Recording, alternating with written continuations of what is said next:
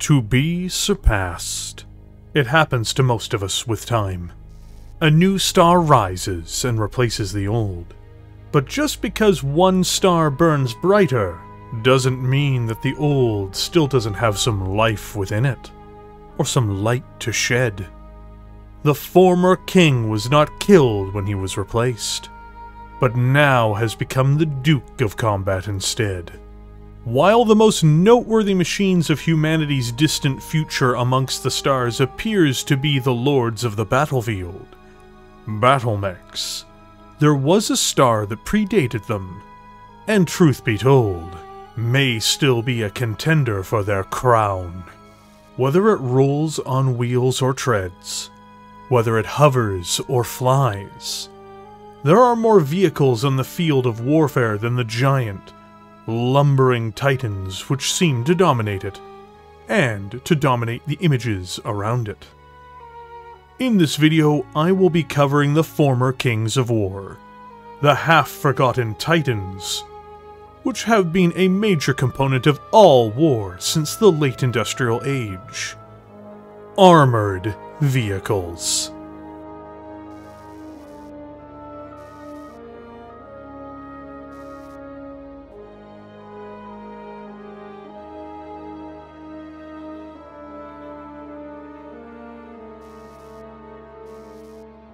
Before the Industrial Age, mankind had already warred for thousands of years in ways we would understand today. In this, eventually one would see advancements over time, adding new pieces to the battlefield.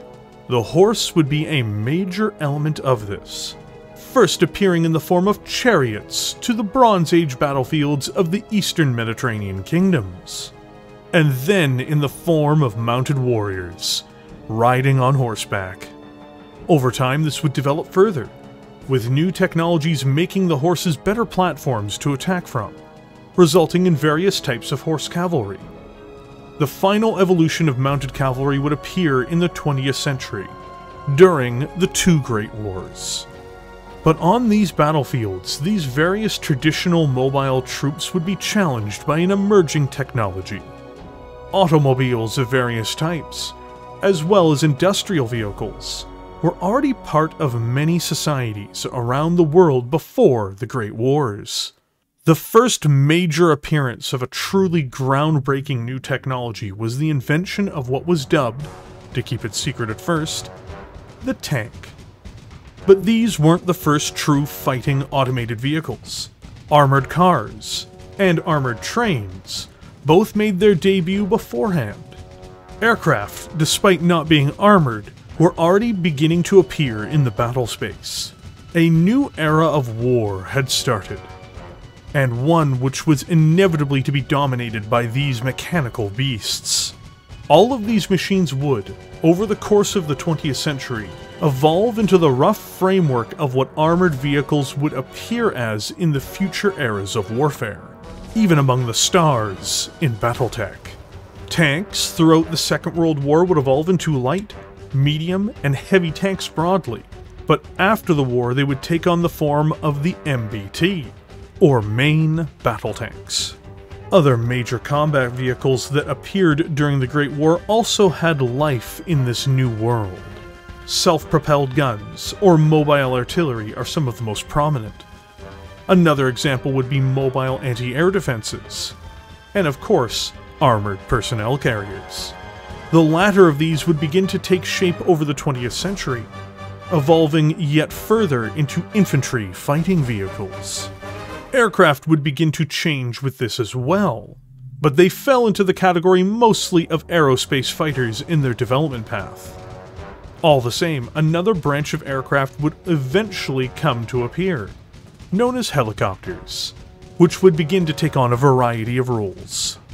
These variations of vehicles would appear in support of armies, and in many ways were the central focus of those armies throughout most of the Terran conflicts of the 20th century on Earth, as well as the 21st century of Battletech more specifically, all while working with the irreplaceable infantrymen as well.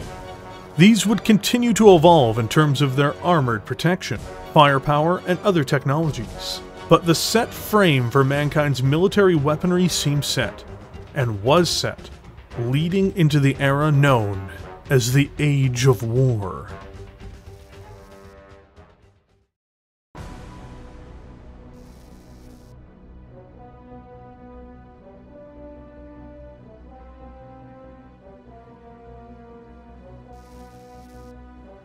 Humanity would begin to reach out across the stars after the introduction of faster-than-light travel at the beginning of the 22nd century. Colonization would begin to follow shortly after. This would be done and overseen by the unified Terran authority known as the Terran Alliance. War would find its place among the stars, especially as the Terran Alliance's influence began to decline. Vehicles would be the kings of these battlefields, much like they were on Terra before. Tanks would roll through these alien worlds, firing on targets, either in defense or in the attack. Slowly, with time, individual worlds or loose political associations started to become more powerful, evolving from small worlds into larger blocks, which then evolved into stronger, centralized states, devouring their allies or enemies until huge star-spanning empires began to form across the inner sphere. These now engorged states would begin to fight one another. This is appropriately named the Age of War. This long era, which even saw the collapse of the Terran Alliance and the rise of the Terran hegemony, would begin to see the introduction of a new technology which would finally reduce the importance of what had been the main fighting vehicles of the inner sphere. Prior to the arrival of the Battletech, dropships meant for combat were exclusively vehicle and infantry-centric in their design. The entirety of all military infrastructure was built around the supporting of what were in essence modern combat vehicles. Wars would rage between all of these growing powers using their traditional armies until the arrival of the walking war machines which would come to dominate the world of Battletech.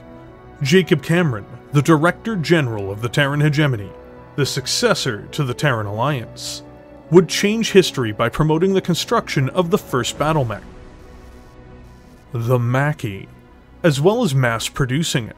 For the first time in humanity's history, in the 25th century, traditional, armored tanks and other vehicles were challenged by something completely new when these bizarre machines were unleashed on the other nations of the inner sphere. Forces from the relatively young Federated Suns, Draconis Combine, Free Worlds League, Capellan Confederation, and Lyran Commonwealth were utterly crushed by these hulking machines, much to the shock and surprise of commanders and leaders abroad. So brutal were these defeats, and so feared were these machines, that the other houses would strive to resolve this problem by any means. The Lyran Commonwealth would be the first to acquire Battletech technology through theft, and eventually all other houses would have these plans to hand. An arms race would begin, but it would finally be one that left traditional vehicles behind. Houses cared more for these new war machines than other military assets as of their introduction, and perhaps only warships took a higher priority at times throughout human space and history. But despite being so central to the best forces in human space, they were only a component of war. Tanks, infantry fighting vehicles, VTOLs, the successors to helicopters more or less, and an assortment of other war machines were still in production, using a variety of technologies and weapons in order to still be a presence on the battlefield. In every era which followed, these forces would still be present, either in support or in defiance of battlemechs. Their roles would change though. Instead of being the premier machines of their age, they had regressed into the role of support, or into the conditions of being lower-cost alternatives, becoming a favorite amongst planetary militias. Easier to build than battlemechs, tanks and other fighting vehicles will never disappear from the scene, but their importance waxes and wanes depending on the conditions of humanity. In the following portion of this video, I will be talking about some of the rules regarding these vehicles as well as their lore, but I will not be going over them in intricate detail. If you wish for a full understanding of them, I'd recommend checking out Battletech Total Warfare, the rulebook.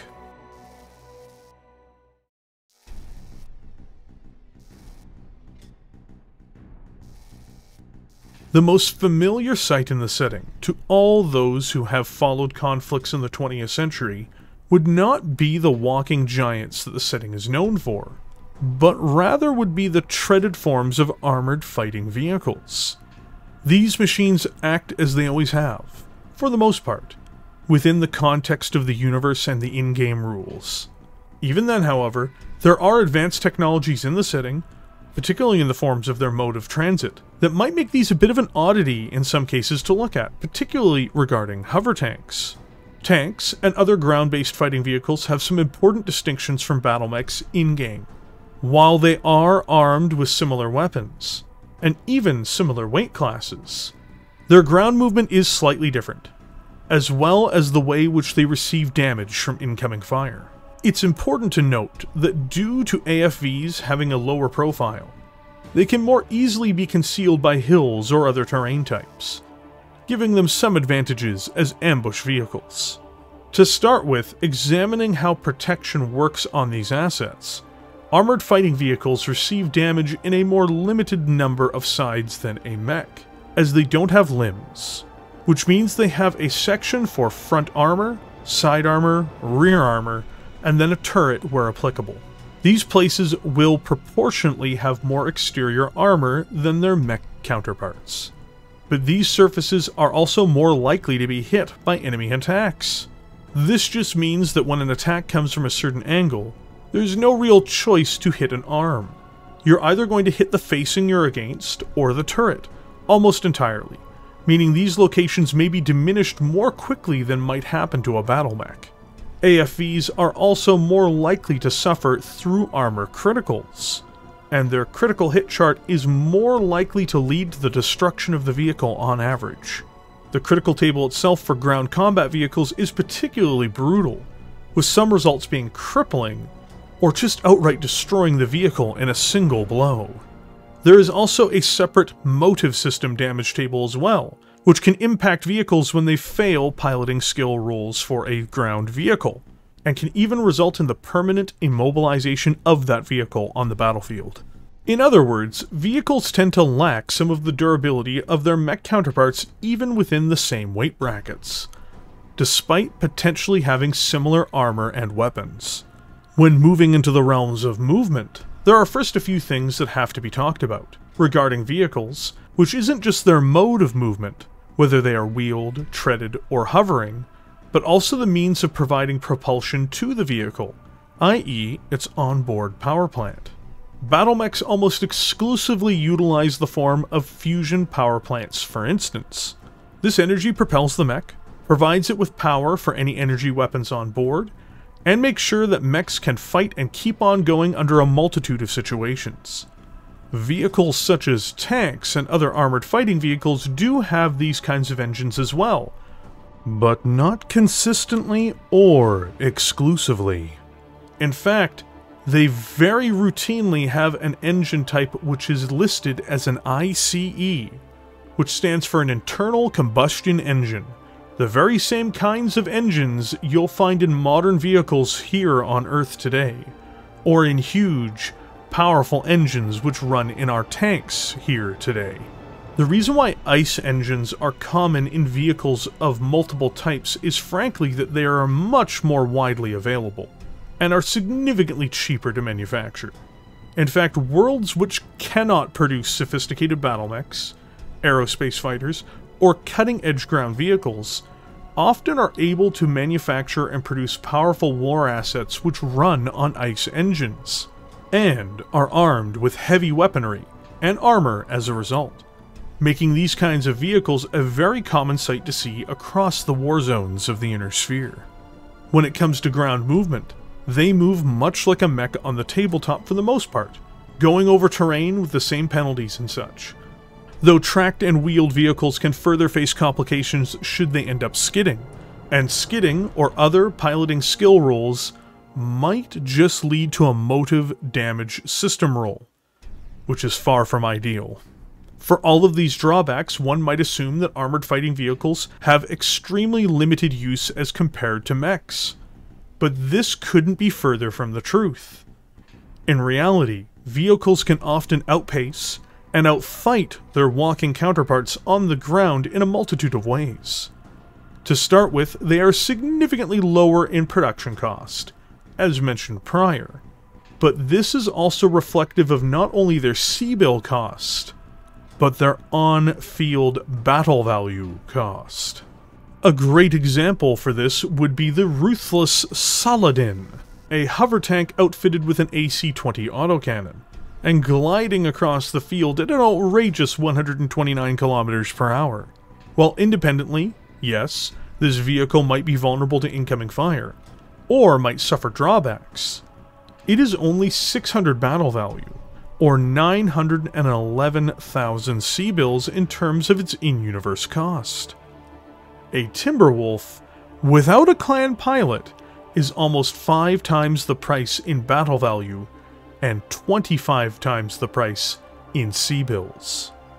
It's not hard to imagine an instance where a Timberwolf leading a star of clan mechs might be, when fighting a comparably equipped vehicle formation, assaulted by dozens, or perhaps even 100 vehicles of various types and roles.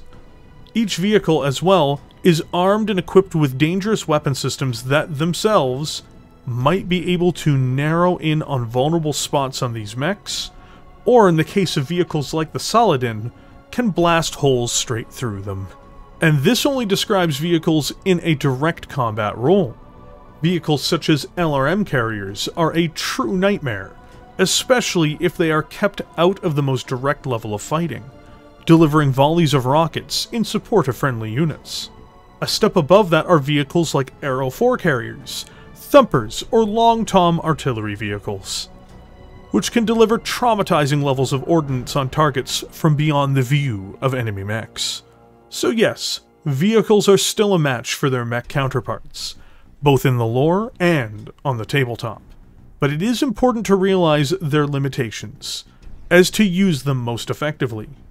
At the end of the day, Battletech is about battle mechs, before it is about armored fighting vehicles, aerospace assets, or warships, and the rules do them favors as a result. But that does not mean that these dangerous, traditional weapons don't have a role to play, particularly ground vehicles. Many a Mechwarrior have been humiliated by what is perceived as the weapons of yesterday.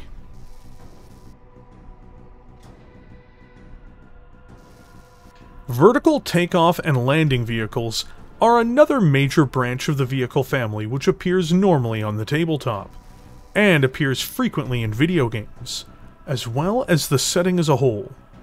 These represent any form of vehicle which has these features, either traditional helicopters or other advanced forms of flying machines, which results in similar behavior. VTOLs offer a unique asset on the field. Not only is their speed almost universally impressive, they also have the ability to go up and down in elevation on the battlefield, taking themselves to a higher altitude in order to get better attack vectors on their opponents, or descending in order to reduce their profile. Their primary shield for defense is their movement, and their passive defensive buff from simply being a VTOL in motion. There are other reasons to elevate themselves or not on the field, or to use just their immense speed, but these are just some examples. These attack craft are extremely dangerous to any on-field asset, especially with their wildly variable weapon systems. They carry weapons ranging from medium lasers to terrifying Gauss rifles. These weapons, however, are far from perfect in their own respect, and despite being potentially hard to hit, VTOLs are notoriously easy to down once they take reliable fire from ground forces. Rotary blades alone can be extremely vulnerable to fire, and even the chassis can be shattered by strong enough weapon systems. Failing piloting skill checks as well can be catastrophic for VTOLs for very obvious reasons, such as crashing the VTOL and causing it to explode when it hits the ground. It is also noteworthy that VTOLs, again, have similar problems to other vehicles regarding critical hits as well. But despite their fragility, a combination of mobility and firepower can make these airborne devils more than dangerous to any ground-based force. They can stay at long ranges and harass in some configurations, or others will be built for swooping, close-range attacks, flying in like lancers charging into the flanks of a block formation. Much like their ground-based counterparts, these traditional vehicles are a nightmare to deal with when employed effectively. One thing that applies mostly to tracked vehicles is that there are an assortment of vehicles that have alternative roles than just being in direct combat. On-field command vehicles are particularly vital to campaigns, for instance. The Mobile HQ, as it's dubbed in most cases, is a 25-ton vehicle used by military command staff to coordinate campaigns, communicate with forces on world, relay information to other forces in orbit, and is vital for a multitude of reasons beyond just being directly in combat themselves. They cannot be undervalued in this sense. Another example would be the Swiftwind Scout Car, which is a fast-operating scout designed to communicate with other forces and relay enemy positions. Faster than most recon mechs, but being wheeled and limited in terms of some of its deployment regions, this quick, relatively light vehicle is a choice for planets or units with a budget in mind.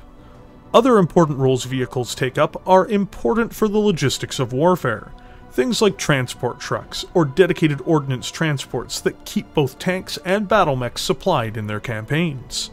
Another asset not to be forgotten is engineering vehicles, which can be used to repair or replace downed bridges, or remove obstacles in the way of forces on the march. Amongst the most vital are MASH units, or Mobile Army Surgical Hospitals, which keep infantry, tank crews, and Mechwarriors alive should they be found injured or in some form of physical distress. These are vital again for any real campaign on planet, and are used by most serious forces. So just to go over them, vehicles fulfill a series of roles that mechs can't do outside of direct combat roles as well, ranging from command to medical to transport. They are vital in almost every sense of the word. There are numerous examples of traditional vehicle forces being used to great effect in Battletech against mech forces, but I don't think there is any better example of their use than the defense of the Lyran Commonwealth in the 12th Battle of Hesperus, at least on a large scale. 5 regiments of the elite Wolfstragoons mercenary unit made an attack on this, the most fortified factory world in the Inner Sphere, in an attempt to raid and ruin it on behalf of the Free Worlds League. The Lyran defenders, as well as their hired mercenaries, would upset the result, delivering the first defeat to the Wolfstragoons in the Inner Sphere in a desperate but crushing victory over the mercenary unit, killing a full half of the unit and even a multitude of their officers. Interestingly, the biggest turning points in the battle had major elements played by vehicles rather than by battle mechs. Despite a successful landing, the Dragoons would find themselves needing to cross the kilometer-wide and very deep Irhuan River, and would do so in their battle mechs. Covered by artillery and aircraft, they would attempt to make the push through on June 22nd, 3019. Swarms of Lyran hovercraft, aerospace fighters, and other flying craft like VTOLs took to the river's surface as an enormous battle took place.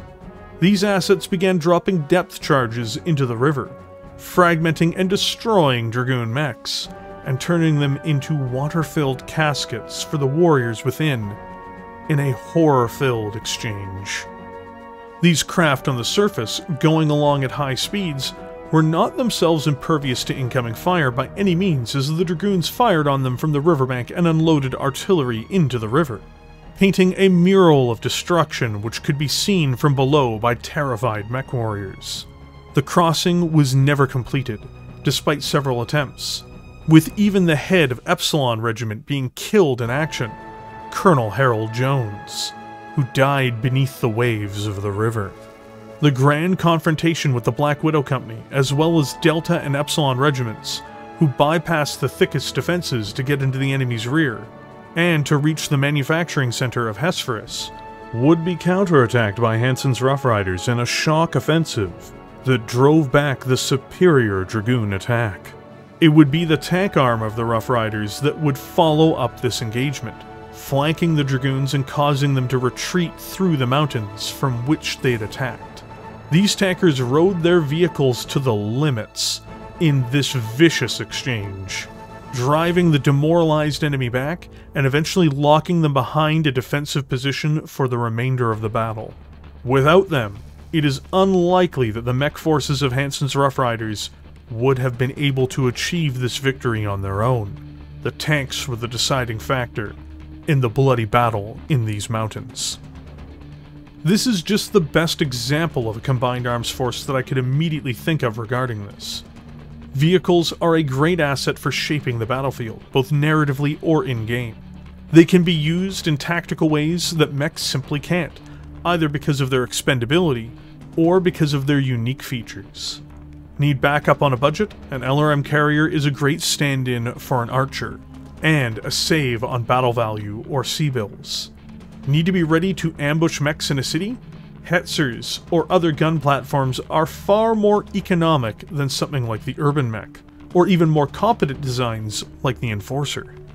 There is just a plethora of options for either the mech commanders, namely the players, or for the governors and military staff in universe.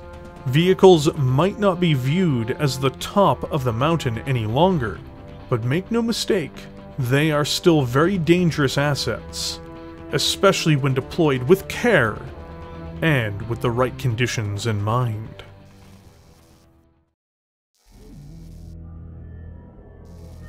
The Industrial Age fundamentally changed life for humanity in almost every respect. It increased life expectancies. It removed or improved backbreaking labor, and increased yields of products and quality dramatically. The quality of buildings, farming, and just about every staple of human activity was in some way enhanced. Eventually, this would lead to the train, automobile, aeroplane, and spaceflight. In the realm of warfare, it would change just as much, though one may argue perhaps it has not helped the quality of people's lives in this respect, with a grim, faceless machine destroying human lives on an industrial scale. Armored fighting vehicles, VTOLs, and other vehicles remained the masters of this realm, barring the daring of the average human infantryman, until in the world of Battletech, we saw the arrival of their great nemesis, the Battlemech, a kind of machine that would see their use rescind from the highest levels of service. Even then, these machines would not disappear, as displayed in this video, but instead they would now live a second life, one in backwaters, militias, and other complementing elements to mech forces that now dominate the inner sphere and humanity's military tactics, strategies, and advanced industries. But to ignore them, or to assume they are little more than a speed bump for mech forces, such as they are depicted in HBS's Battletech, or as they are shown in Mechwarrior 5, is to embrace a power fantasy of those who sit behind the armored interior of a Mechwarrior's cockpit. The reality is much closer to what the clan Mechwarriors of the Wolf Dragoons experienced, where it was not enemy mech forces that fully stopped them. Brave men and women beneath the waves of the Urhuan River could only look up helplessly as fate decided whether the depth charges deployed by hovercraft, VTOL, and aerospace assets would doom them to an unthinkable, watery grave. And then later, even in their prime environment, it would be these same talented and veteran mech warriors who would find themselves at the mercy of rolling thunder, as the tanks of Hansen's Rough Riders shattered the last hopes for a breakthrough by their forces, and sent more of their share of warriors to their graves. These vehicles, perhaps, were they embraced more fully in more situations, just might outfight their mech counterparts. History took the Battletech universe down another path. But the era of the tank, and its related designs, has not yet ended. That is a feat even battle mechs could not perform. Perhaps it is an era of their reduction, or perhaps the last 500 years is just a lull before a revival takes place.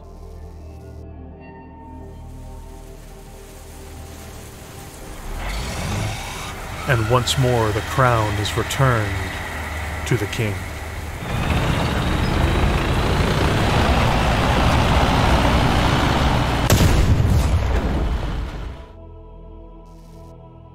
Good work. And kid, don't think of them as people you killed. Just think of them as another line on your resume.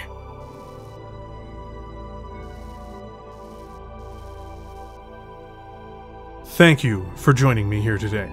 This video is the opening for several other videos which are planned to cover specific armored fighting vehicles.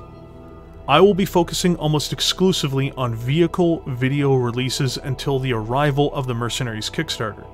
I will have a link in the description of this video to the backer kit for the upcoming official Kickstarter for Battletech in this regard, which goes live on March 23rd. To let you know some of the vehicle videos which are planned, there are the following: the Manticore, the Long Tom Artillery System, the Demolisher, the Warrior VTOL, the Patton or Rommel, and the Pegasus hover tank. Others may be covered afterwards as well, but these are going to be the ones exclusively covered for the upcoming release.